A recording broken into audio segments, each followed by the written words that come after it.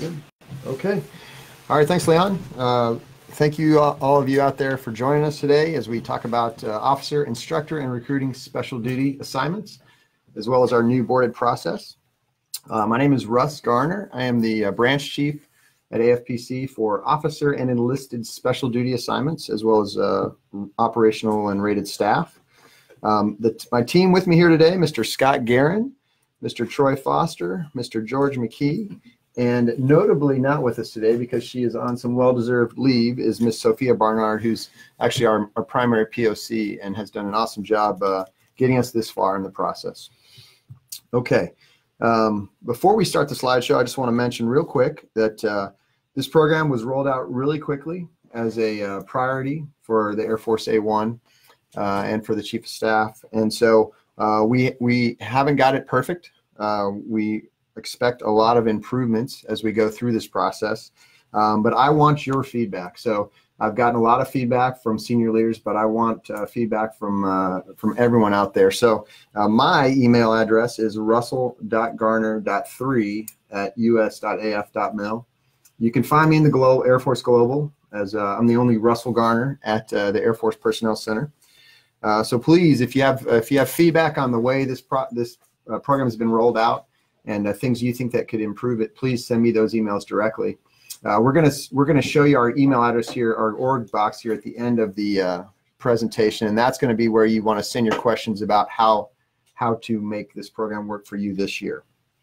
Okay, now we're going to get into the slides. The first thing I'll say, officer, instructor, and recruiting special duty is a little bit of a hard to say term. We also like to call it force generation. So these are the important positions that help generate our force. And so, but the current name is the Officer, Instructor, and Recruiting Special Duty Board. So we'll stick with that term for now. Okay. We will take questions at the end. We also have several questions already on some slides that are commonly asked questions. So just expect that all the questions will be answered at the end of the presentation. We are using the Air Force Headquarters Air Force A1H slides. So these are the approved slides to talk about this program. So these aren't AFPC slides. These are the slides from HAF, so that we're all speaking the same language and saying the same things. Okay, off to the first slide. Big picture, this process came about from a Corona decision last fall, where the Chief of Staff, again, wanted to express the importance of instructor duty in the Air Force, and but he wanted to put some teeth in it this time. So every 5 to 7 years, the Air Force says instructor duty is very important. But this time, instead of just saying it, we're going to do something about it. So there's two distinct types of instructing, and so our board really only covers one of those. But just to clarify right up front, there's special duty instructor and recruiting assignments, which includes 81 Charlie, 81 Tango, 82 Alpha, and 83 Romeo duty AFSCs. There's also, for depending on your community, a little to a lot of functional instructor duty. Those include T prefix as well as W prefix AFSCs. So for example, in the rated community, probably 85% of rated officers do a functional formal instructor duty during their career, whereas in some other AFSCs, they have very few functional instructor opportunities. And so the Chief of Staff has said that all of this instruction is very important. For the functional instructor opportunities, the DTs have been given direction this year to establish vetting processes to select officers for functional instructor duties. So that is not part of our special duty boarded process that we're here talking about today. But I just wanted to make that clear, especially for those who out there, those non-rated operations or rated officers who are in communities with lots of functional opportunities, that those count equally to the special duty instructor opportunities as far as the incentivized things such as the OSB and the message to the promotion board, which we'll talk about later. Okay, so now focusing on special duty instructor and recruiting opportunities. We've developed this new process this year. It's a 3-step process. Currently, we are in the nomination window. So which is through MyVector. It's a platform which is very similar to the developmental education platform in MyVector, to where your senior rater, you can express your preferences to participate or not, and then regardless of your preferences, now your senior rater has the opportunity to nominate you. And then there's been some guidance given from the Chief of Staff for a nomination quota of 15%. And we will talk more about that in a later slide. But so right now you're probably some internal suspenses by senior rater to go ahead and express your preferences, and so that then they can make the decision on who they're going to nominate. And this nomination window is open until the 26th of May. 24th of May, sorry. Okay. And then after we get all the nominations in, we are going to hold the first ever OI&R SD board at the Air Force Personnel Center starting on the 24th of June. With this board, this year, it's going to be chaired by Lieutenant General Cotton, who's the AU commander. Next year, probably USAFA Commandant will be the chair. But for this year, it's Lieutenant General Cotton. We're going to have members from all of the organizations that utilize special duty instructors and recruiters. So there'll be 06 representation from all the organizations you see here in the center of my slide, as well as some wing commanders from around the Air Force. The main task is going to be to screen for suitability. So not like a normal board where everyone's records are necessarily going to be scored and things like that, but this is just to say whether or not you're suitable for instructor or recruiter duty. So we're going to be relying heavily on the comments of senior raters, because if we look through your OPRs, we're not necessarily going to see a lot of direct information about your potential ability as an instructor necessarily. So the board's going to happen for about 3 weeks, or sorry, for about a 2-week period there in the end of June. The other thing that's going to happen during this board is the ROTC Detachment Commander board, which is going to happen concurrently with the Instructor Suitability Board. So for that portion of the board, for those that have expressed preference to become our ROTC Detachment Commander, those records will be scored similar to how the ROTC Detachment Commander Board has occurred in the past. And then they'll come up with a candidate list specifically for ROTC Detachment Commanders. And then the ROTC Commander will use that list to match detachment commanders. And then separately, we'll have another candidate list for all of the instructor and recruiter opportunities. We haven't come up with an exact format yet, and we're going to work with our board president and board members to come up with the proper output. But at the end of the day, there will be a candidate list.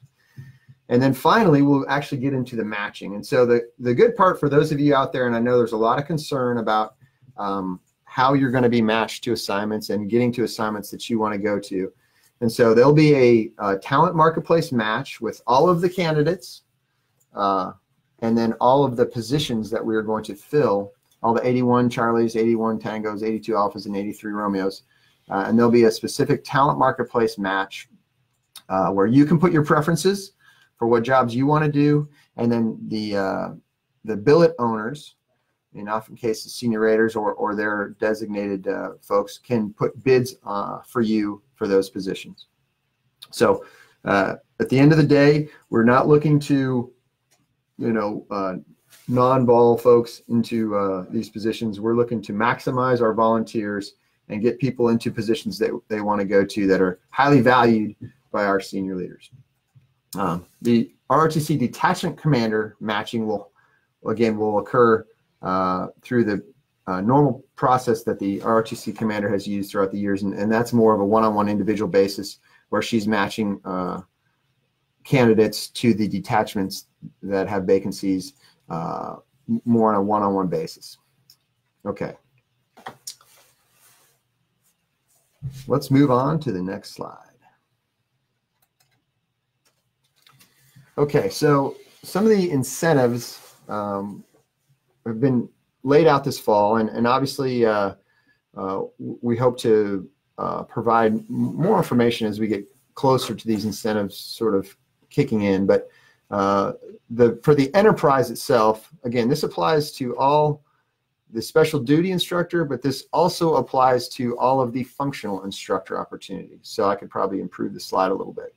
But the enterprise incentives, there will be a section on the officer selection brief that will show your instructor and recruiting experience. So anytime you held a T prefix functional instructor opportunity, anytime you held an 81, 82, 83 position, those will be shown on your OSB. And then for every promotion board, the SECAF has a memorandum of instruction to the promotion board for items of interest that she or he wants to place emphasis on.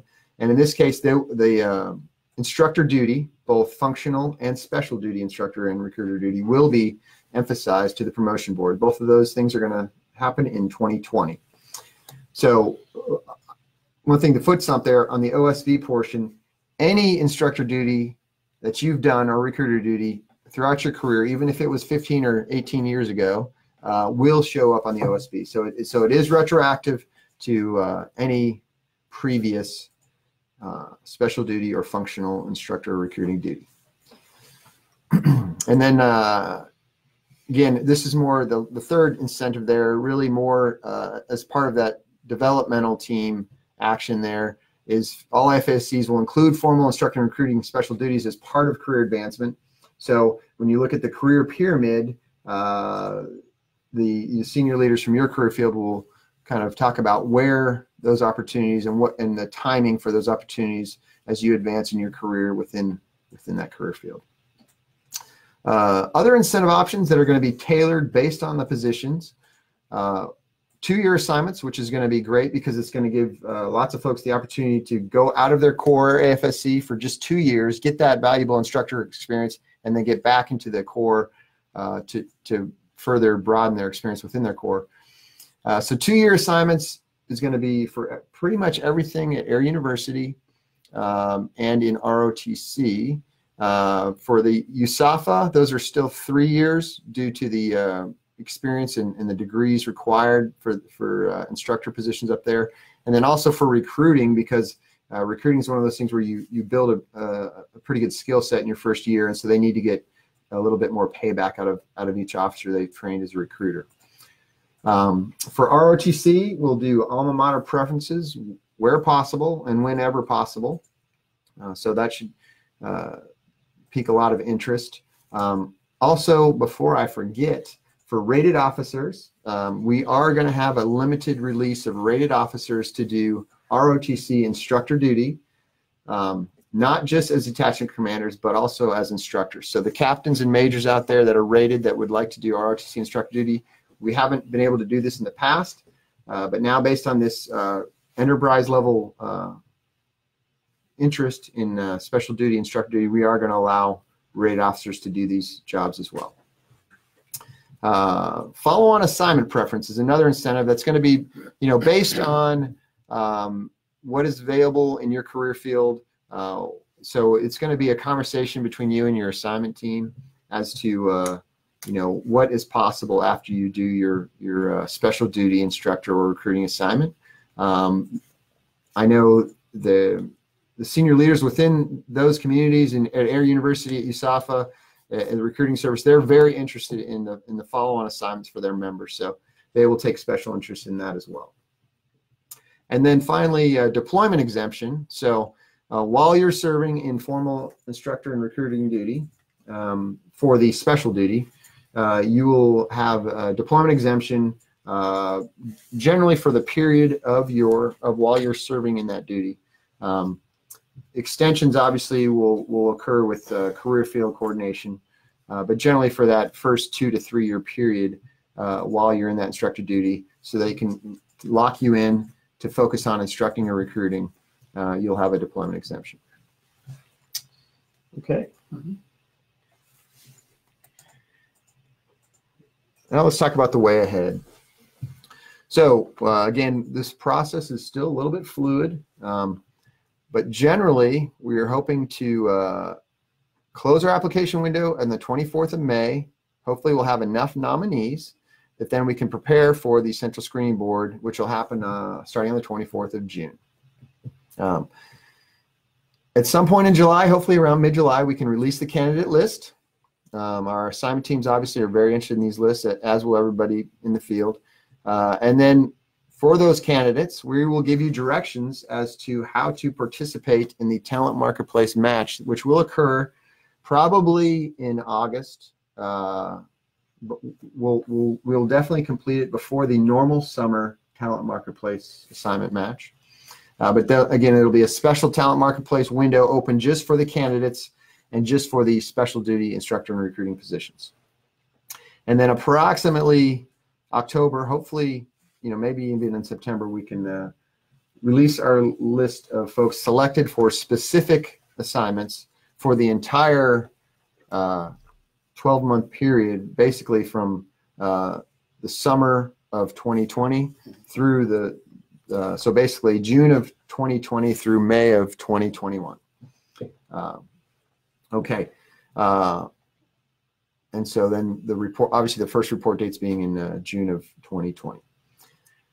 Starting in 2020, again, the emphasis for officer promotions, the OSB will have listing of all of your historical and current instructor and recruiting duty. That, again, as I said before, that includes both functional instructor duty as well as special duty instructor and recruiting duty. Again, the SECAF Memorandum of Instruction will be similar to the paragraph that you see here, that basically speaks to the importance and the skill set that you gain by doing this important duty.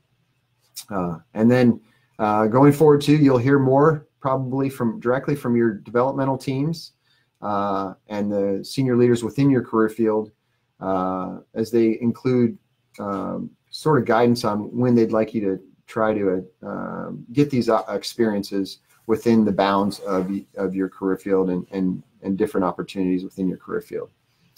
For example, for rated officers, really we want you to get to your first gate prior to doing instructor duty, so 96 gate months, so that you have no complications with achieving your gates later within your career. But again, that guidance will be by career field. Okay, I do see a question out there I'd like to hit right away. How will this affect the winter cycle? And so for the winter cycle, we still have special duty officer and instructor, special duty officer, instructor and recruiting assignments that we have to fill. Those will be for the period from October 2019 through May of 2020. So just prior to the window we're going to fill with this board.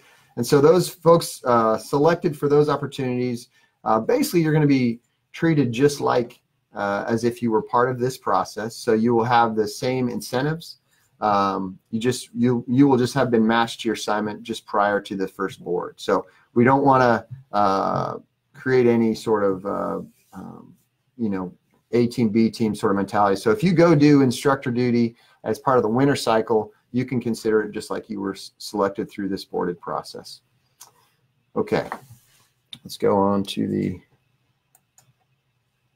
15% calculation. So this is taken up a significant amount of my daily life talking about this. And so the important thing here is that the chief of staff at the very start of this process sent out an APAN message to his senior leaders saying that you will nominate 15% of eligible officers via MyVector.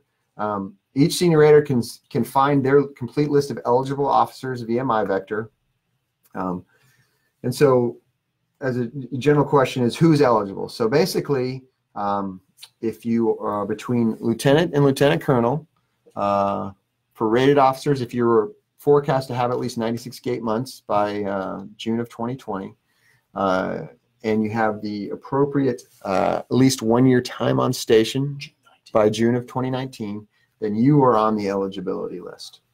Obviously, for folks in joint assignments, for folks on DROSs, it gets a little bit more complicated, and so we're going to work through that real time, and then next year hopefully put out a little bit more specific and better guidance based on what we've learned this year. But so that's the basic eligibility list. We've since gotten clarification from the Chief of Staff and from the A1 saying it's not a will, it's more of a should. So you should nominate 15%. But if for senior leaders that aren't nominating 15%, they have to have a good reason as to why not, because these are obviously very important opportunities, and our senior leaders want to ensure that we're filling these instructing and recruiting opportunities with high quality officers. Okay, let's see. So as far as the 15% calculation specifically go, those obviously even folks within AETC, senior leaders within AETC and senior raters that have wings or organizations full of folks already doing instructor duty, obviously they don't need to nominate a bunch of folks already doing instructor duty for this opportunity. So the way that works is if you have officers, if a senior rater has officers on his eligibility list that are already currently doing either functional or special duty instructing and recruiting positions, so that would be a T prefix, a W prefix, 81, 82, 83. He can take those officers out of his total before he calculates his 15%. So there's a simple example here at the bottom of the slide. Senior Rater A has 140 eligible officers, and so his nomination quota would be 21 officers, because 15% of 140 is 21. I was able to do that math all by myself. Senior Rater B also has 140 eligible officers, but 40 of these officers are currently T prefix instructors. So Senior Rater B would subtract those 40 from his total, get him to 100 officers remaining, and then 15% of that would be 15 officers. So unfortunately, this year my vector is not going to do that calculation for the senior rater, so they're going to have to do those calculations themselves. And again, we're not going to be holding anyone hostage over a certain percentage. We just obviously it's emphasized from the Chief of Staff for senior raters to nominate 15% of their eligibles, and then we're going to go from there. All right. Now we're going to move on to some frequently asked questions that we've already been asked many times. Hopefully this will answer a lot of your questions. And then from there, we'll go to some questions on Facebook Live, as well as some of our questions here on the DCS. Okay, so I'll read through these. If you've already read them, sorry. We'll go through these just to clarify any confusion. But if you opted out and did not provide comments, if you want to get your ODP back so that you can make those comments, please send an email to our org box, which we will show here on the last slide, and then we can get it back to you so that then you can update your comments, just so that way, if indeed your senior rater wants to nominate you, but you still prefer not to do this duty, you can at least then give your preferences, which should be fairly rare. I don't satisfy the 12-month compensation by June of 2019, but I do by July or August or further on down the window. Can I still apply? Absolutely. We just set the cutoff when we did, just to have a starting point, and so we're going to relook at that next year. But for those of you that don't quite meet the compensation but are very interested in this opportunity, absolutely. Again, send us an email and we will add you to the list. The next question concerns joint spouse. And we are certainly going to bend over backwards to ensure that for any joint spouse couples that are applying for this opportunity, that we can get them stationed together. So we are definitely not going to split up any joint spouse families unless they want to be split up. in order to be part of this program. So please apply, and we will find an opportunity for both you and your spouse, if you make the candidate list, to be assigned together while you complete your officer instructing and recruiting special duty. Okay, next slide. For those of you that were previously already sponsored for an advanced degree for USAFA or AFIT, and you know that you're going to be going into an 81T once you complete that degree, you do not need to apply. So those organizations, USAFA, AFIT, they're already tracking you, and they are going to get you back. And you will also receive credit on your OSB for that instructor duty. So if your name's on there and you need us to take it off, we can do that as well. Next one applies to folks in joint positions. So if your joint tour is going to be complete during the window from 1 June 2020 to 31 May 2021, you can apply. And so if you weren't already on the list of eligibles, we again will gladly add you to the list. Previously, next question concerns previous instructor duty. So you've already done an 81T or an 82 or an 83, or you've already done P prefix duty, or you're a weapons officer and you've done plenty of W prefix duty. You do not need to serve another special duty job. Again, the enterprise incentives count for functional instructor duty as well as special duty instructor duty. So, however, that does not block you from applying. So if you want to do it, if you're a rated officer and you haven't been able previously to be an ROTC instructor, and now is your chance, then absolutely apply. But again, the OSB and the SECAF MOI will apply to any previous instructor duty. Okay.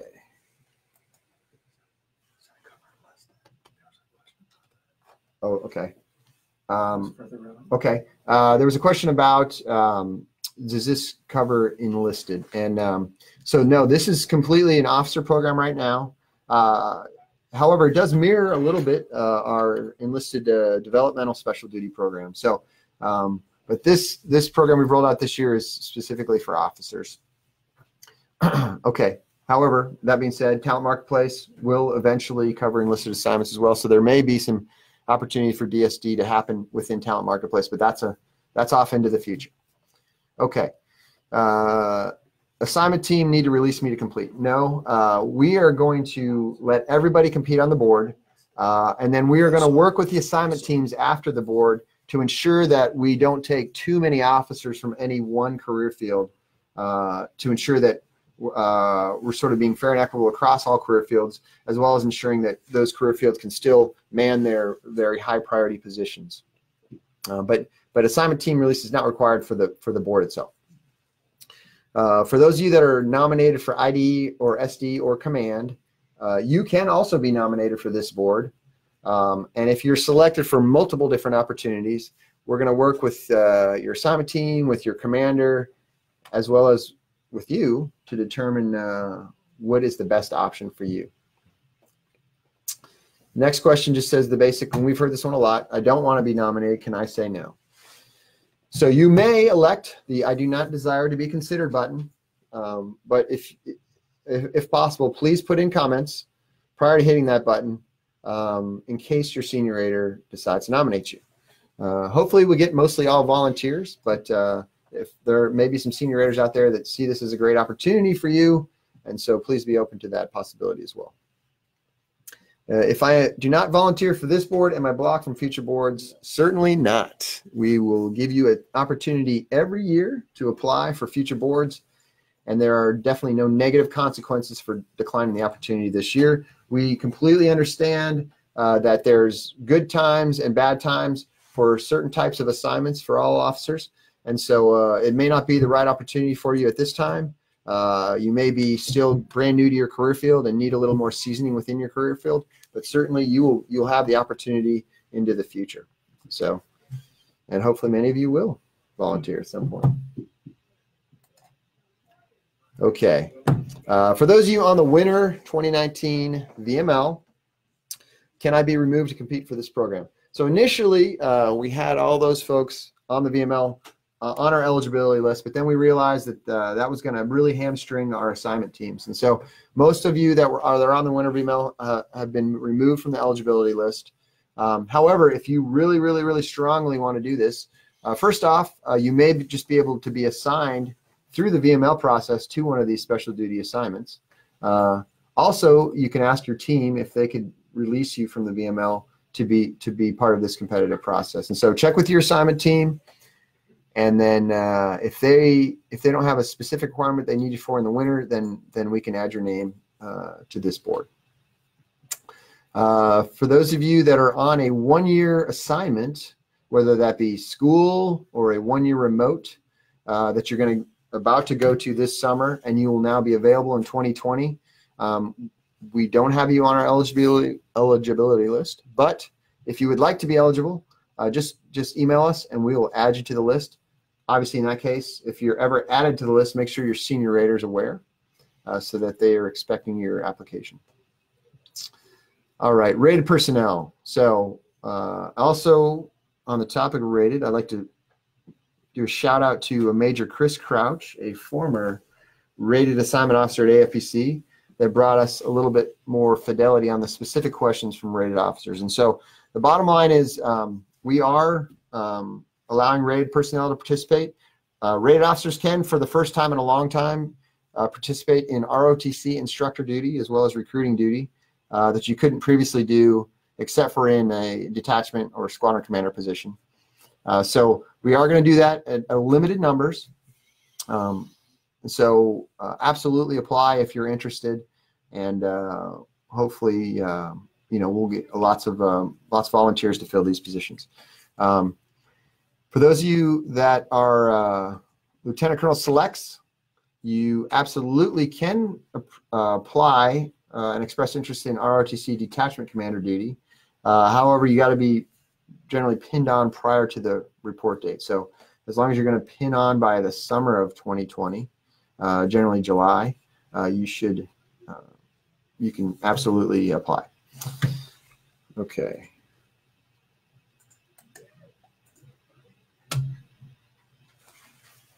Finally, do senior raters have to nominate 15% of their eligibles?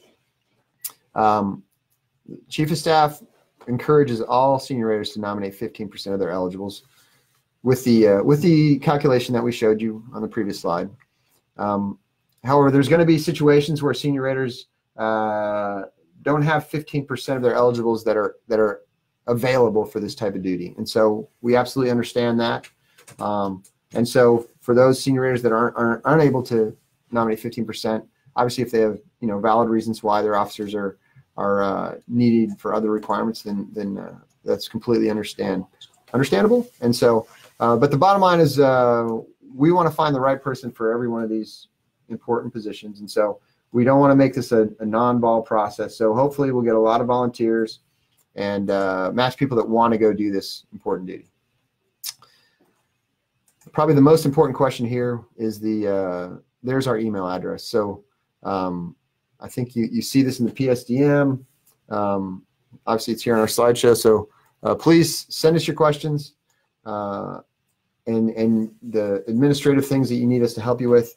Again, if you have specific feedback on how this process was rolled out and how we can improve it in the future, I would like you to email me directly, russell.garner.3@us.af.mil. I am on the global, the only Russell Garner at the Air Force Personnel Center.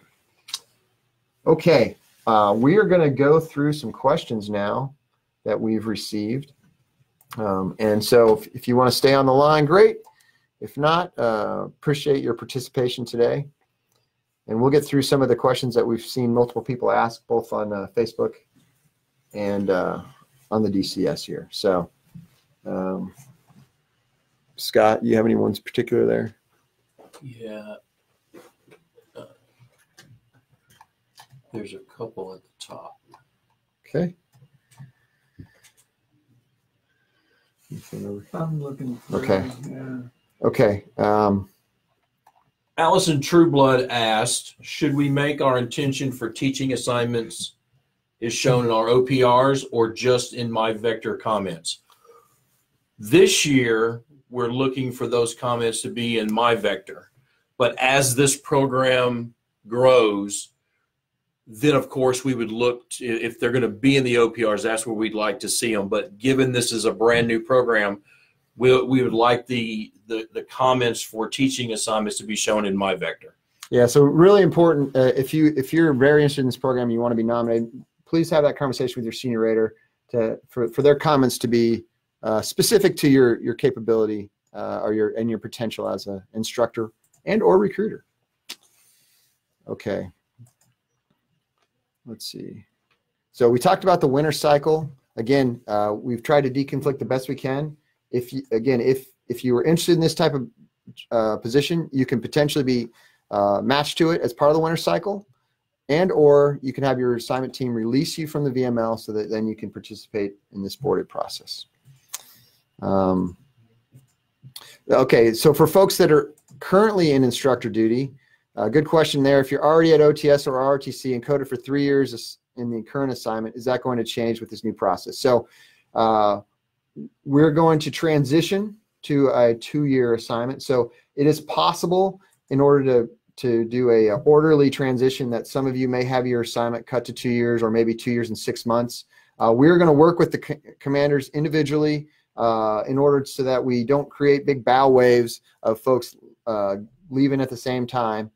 So there may be some changes, but some of you may serve that full 3 years. Again, you will have the same incentives as far as the OSB and the MOIs to the board. Okay, we've talked about that.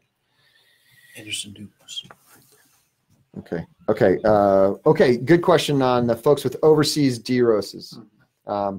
So we probably could have done a better job of clarifying the DROSs. So if we're going to fill assignments between the report dates will be between June 2020 to May 2021. So those are the DROSs that we're targeting. If your DROS is significantly after that time, then we would suggest that you apply for next year's board. However, if your DROS is maybe a few months later or whatever, and you really want to be considered this year, then absolutely ask your senior rater if they're going to be willing to release you a little bit early, and then have your name added, and we can add you to the list of eligibles for this board. Anything else to add there? We're looking at an edit to the PSDM. Okay, yeah, absolutely. Yeah, we're gonna try to edit the PSDM to clarify. I want to hit that one. Okay. The question was asked about the instructor jobs being fizzled out, instructor positions being fizzled out on hot jobs. You'll see hot jobs based off of the board and the results of this board. You'll see a lot of those instructor requirements pared down quite a bit as this board moves forward. We're still going to have hot jobs, but you will likely see you'll see far less instructor requirements for ROTC than you have in the past. What's posted today will probably be a lot different than what you see a few months from now as we move forward with the boarded process. Okay, good question from Facebook on the it's effectively saying, hey, if I'm interested in a specific ROTC position at a specific university and I'm not matched to that, if I'm matched to a different position at a different university, or say maybe an AU position at Maxwell, what are my options? And so at the end of the day, we are not trying to create a situation where we're non-balling officers to positions they don't want to go to. Obviously, we're going to have to fill all the requirements, but we want to maximize volunteerism. And at the end of the day, we're not trying to punish people or try and trick them into positions that they didn't volunteer for. So we will, through the maximum possibilities, get an officer to something that they have put preferences for. At the end of the day, if as we go through the whole process and you get actually matched to something that you do not want to go to, then we will have that conversation with you and your leadership about the way forward. So the intent is not to kick anyone out of the Air Force through a 7-day opt because they didn't get what they wanted. So, but at the same day, obviously, we have a lot of requirements to fill, and so we just want to maximize our volunteers and fill them with a lot of volunteers. Previous question was asked about if for folks that were prior enlisted and did instructor duty. So So those positions, right now, that is not something that's going to show up on the OSB, but that was a great question. And so we're going to ask that of our senior leaders to see if that will count, because certainly many of you had important DSD type positions when you were prior enlisted, and certainly that is a great experience and important duty that you did for the Air Force. So we'll ask about that and clarify. Let's see. Right here. So, okay, functionally, what is the sequence for senior raters to input their comments? Does the DE application go to the senior rater for comments after clicking submit or opt out? Does a member have to pre-coordinate comments in the comment section prior to clicking the above? I'm going to pass that over to Scott. Yeah, that's a great question. If you clicked opt out, then that's going to lock out your application for any comments by you or to your senior rater. If you do not want to participate in the program, we have recommended, and a lot of senior raters are requiring their folks to at least provide them comments so they have those, and then they submit it to the senior rater that way. That way the application doesn't lock out in my vector. So that sequence of events, your senior rater is only going to have that capability if you click submit to them. And yes, you can pre-coordinate comments with your senior rater. They would probably appreciate that. And you can select up to 5 reviewers in my vector to make sure that all your bases are covered. Okay, we had a question about USAFA AOC positions, obviously, as well as the AU fellow positions. So both those positions are special duty, instructor type duty. However, they are still part of the DE process this year. So USAFA AOCs and Air University fellows will be selected once again this year through developmental education process. In the future, it is likely we're going to look at a process by which maybe certainly AU fellows might become more part of this process. But for now, that is still part of DE. And you will be in for the AU fellow folks, you're actually in a 92 position while you're in your student status. So those are things we're looking at for the future to kind of figure out a good way ahead. Again, just to cover one more time, the difference between special duty instructor duty and core instructor duty. So many of you that were teaching at USAFA previously, you may have been in an 81T position teaching, which is a special duty instructor position. However, you may have also been in a, say, T32 or a T61 position where your instruction was specific to a core AFSC. Both of those count towards instructor duty. Both of those will count on the OSB and will count, be part of the stuff that the SECAF is covering on her MOI to future promotion boards. So again, the core positions will be selected through a different process, which is currently managed by the assignment teams, but will have input from the DTs. Okay. Can medical personnel apply? So great question here. So for all non-line folks, if we get released from your career field teams, then we will add you to the list and you can be nominated and apply. There's going to be some limitations for certain AFSCs within the medical world based on some of the rules for utilization of those officers. But in others, there will be opportunities. So you need to, I would go directly to your career field managers, your assignment teams, and they can figure out if it's possible. Okay. We need the senior rater my vector. Okay, so here's a question here that Scott's going to answer. If your my vector senior rater is not correct, but it is correct everywhere else, how do you update it, Scott? Well, what we want you to do, or what we need for you to do, is email our org box so we can get the board senior rater updated correctly so it hits the level that it needs to hit for you. So our org box email address has come up. If you don't have it, it's in the PSDM. Please feel free to let us know what needs to be updated, and we'll take care of it for you. Okay, I've got a good question here from DCS. If selected as a candidate, are the chances pretty good that we'll be matched to an assignment? Trying to decide whether to take a 3-year bonus, and I have to decide by 31 August. So if we do get 15% of our eligibles nominated, we have about a 4-to-1 ratio of nominees to actual requirements that we're going to fill. We have about 500 requirements to fill through this process from June of 2020 to May of 2021. So as a candidate, we're not sure yet how many folks are going to make the candidate list, but I can safe to say there'll be significantly more candidates than positions. So what that allows is we're going to be able to maximize volunteers to try to avoid sending folks to things that they're not interested in doing. But that also means that there's going to be some positions, you know, there's probably 100 Texas A&M graduates out there thinking about Texas A&M ROTC and probably 2 positions. You know, that's an extreme example, but there's probably some positions that'll be very competitive just based on the number of folks that might be applying for it. So it's hard to nail that down.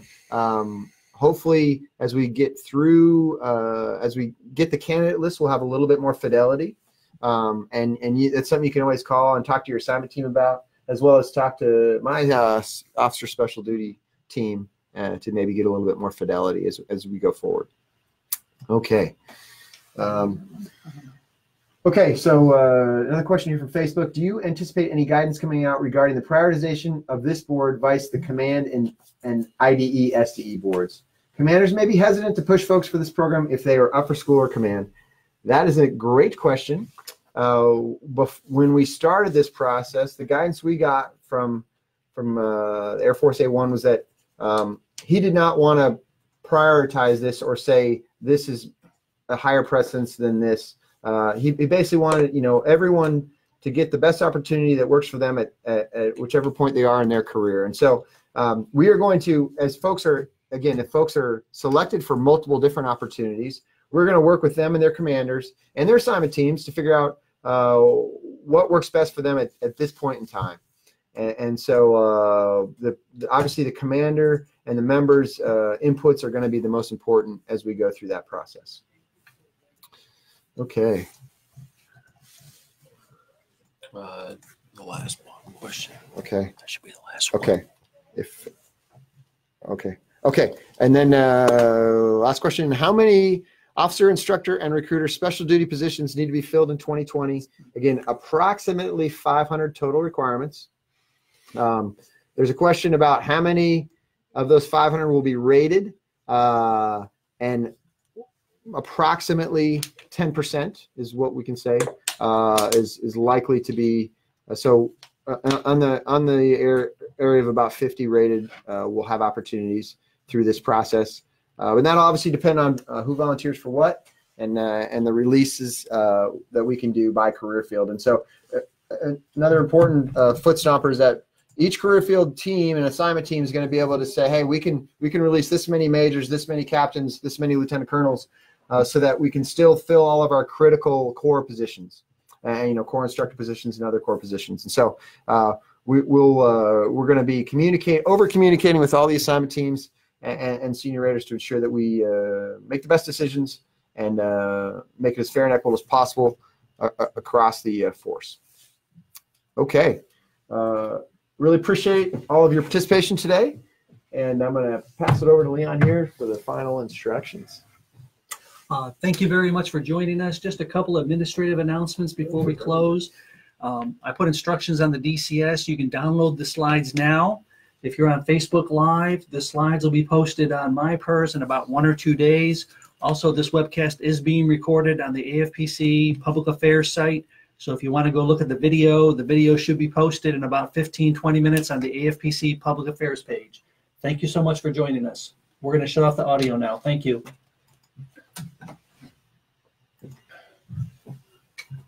You can hang out.